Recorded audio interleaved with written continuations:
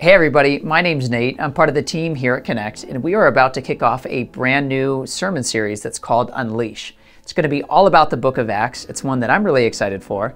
So I grabbed Chris and we're going to talk through a preview about what to expect and what we're going to be learning throughout the series. And my hope for this conversation is two things. One, if you're not yet a part of a community group, which is a group of friends, a part of the Connect community that meets once a week to talk about Scripture, to grow in our faith together, we would so love for you to be a part of that conversation. So here's a little, I guess, call it a preview or an experience of what that conversation is like as you learn in community with others. And two, if you're already in a community group, I hope you can feel some of the excitement. This is like, I may be nerding out in this conversation a little bit because Acts is probably one of my favorite books throughout the whole Bible. So we're going to have about 12-ish weeks, a number of weeks to go through it. But Chris, we get to jump into a little bit of that today. So I know you are just as excited about this series because you've been saying that and you've been planning for this for a while. So let's start off with just the big idea. So when you think about what we're going to be learning in Unleashed, what's it all about? Yeah, I have been excited for this series for a while now, probably at least a year, if not longer. Yeah. And glad that God finally said, okay, now's the time, do it. Because Acts is the story of a movement. It's the story of the birth of the church and how the good news of Jesus then spreads all around the, Mesopotamia and Middle East and beyond. And it's really rather incredible. So we're going to look at it because we're still early on in our journey as a church, but we're part of a movement that has been going on for thousands of years. So when it comes to what's the big idea, what's this about, I think of Acts 1:8. where Jesus is talking with his followers, and he says this, "But you will receive power when the Holy Spirit comes on you, and you will be my witnesses in Jerusalem, in all Judea and Samaria, and to the ends of the earth." And that's what we see come about throughout the book of Acts, and we get to be a part of today. So that's the very first time where the church receives, as a collective group, the Holy Spirit, but each of us as individuals, we're now empowered by the Holy Spirit. So there's, like you said, this movement that begins within the early church and then spreads. So talk to us a little bit about the progression. So Acts is very historical in nature. So we go from that kind of chapter 1, verse 8 on. What are some of the next big milestones in the progression or the movement of the early church? Yeah, that's a great question. So we see Jesus give the mission to the church right out of the gate. I read one verse out of that, and from there, he actually tells his followers to wait for the Holy Spirit that you just referenced. And in chapter 2, the Holy Spirit comes on the disciples, and Peter preaches a message to over 3,000 people, because 3,000 respond, they repent of their sins, they get baptized, and now the family is growing. And they start to gather in homes, they continue to gather in public spaces, celebrating Jesus, sharing life together. And then for the first several chapters, they really keep the message in Jerusalem. Okay. They're just living it in Jerusalem, in the city that they're located. And then something happens, a crisis occurs. Well, some religious aren't excited about this new Jesus guy and all of his followers. So one of them and many, there's persecution that breaks out. And this guy Saul stands and he watches as Stephen, a follower of Jesus, gets martyred for his faith, the first Christian martyr. And from that moment, God takes what was terrible and he brings good out of it. And I love that about God, because I hope that's what he does for us when I think back over this past year. We've been in this crisis, and what God did in Acts and in the first century is he used that opportunity to then have the gospel spread to a new region. It was Judea and Samaria then. And I hope that because of what we've been through, the gospel will go even further than it's ever gone before. And then further on in the book of Acts, you see the gospel then go to the ends of the earth. In fact, it wraps up with Paul in Rome, which was his dream, and the gospel continues to go forth. So a couple things that are interesting about that. So one, the movement is sparked or started by the Holy Spirit. Crisis accelerates it. It starts with a very small group, then 3,000, a city, and then it kind of ripples out from there. So there's a movement, but what I want to kind of drill down into for a little bit, you're talking about a movement that starts within a couple key characters. Like you mentioned, Saul being one of them, Stephen. So who are some of the characters in the early church, this journey where there's a movement that's beginning in them, and they're a part of the story of the church? So who are some of the people that we'll be learning about throughout the series?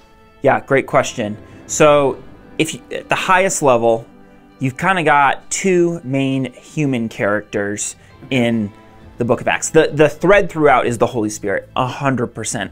Some Bible translations will even say the Acts of the Apostles, but I think there's been pretty healthy debate that it actually could be called the Acts of the Holy Spirit, because it's the Holy Spirit working through God's people. But Peter really is the hero, it seems, in the first part of the book of Acts. Like he's in all the action, he seems to be in all the scenes.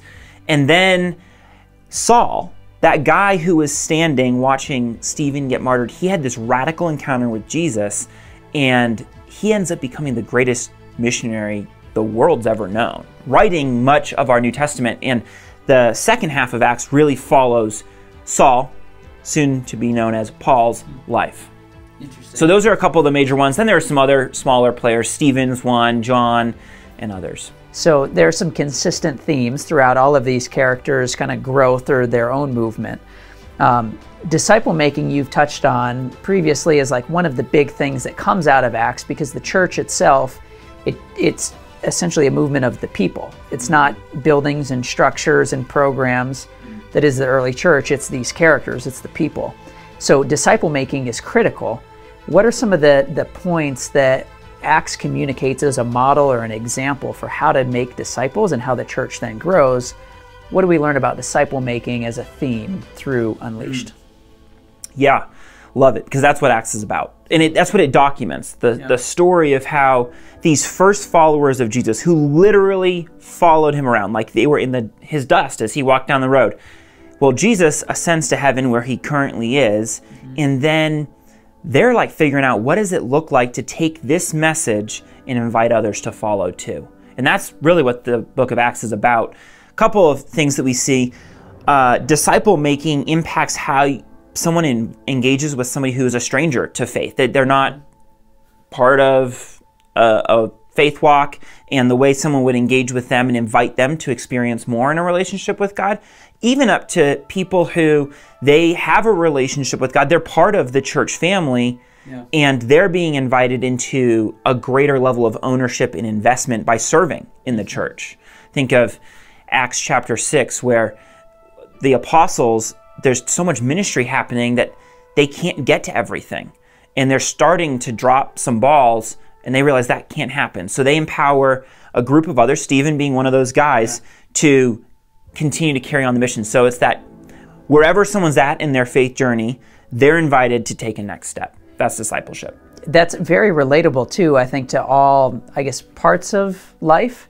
Not only in the church, like my background is coming from small business and building companies, balls get dropped.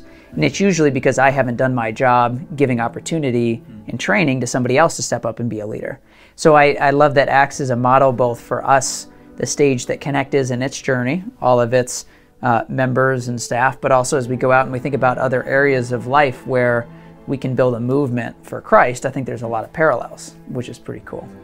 Now, I'm sure so much of this you love, but is there any one, call it verse, moment that really sticks out to you as one of your favorites throughout the entire book of Acts?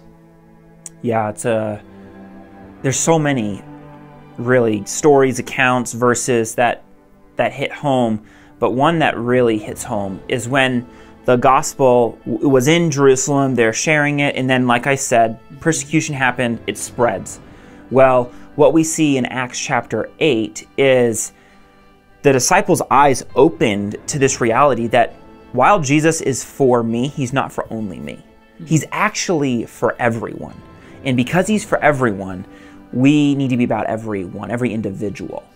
And that's when Philip baptizes the Ethiopian eunuch, and it's just this beautiful example that Jesus is truly for everyone, even the person you don't think he's for. Yeah, so it's the story of the church, the collective group, but you get to the collective by the worth and the value in investing in growing each individual member of the church. Super cool. Well, I think that's our hope for the series is as a group and as a church, we're talking about and modeling the growth of Connect after the early church. But then even in small group discussions, each one of us are feeling how the Lord wants to move in us to create us, to make us not only into a leader, but a disciple who then goes and makes disciples. So thank you, Chris. This has been a lot of fun. I hope everybody there who is already in a community group, maybe you're watching this with your community group, that you get excited to have some really rich conversation throughout Unleashed. And if you're not yet in a community group, but you're interested in just, hey, coming for one night, seeing what it's all about, there are community groups that meet on different nights of the week with food, gathering, and you can find a community group that works best for your schedule. If you just go to connectchurch.community and go to the groups page, you can find a group of friends who are really excited to see you and talk through Unleashed with you. So thanks, everybody. Thanks, Chris. Thank you.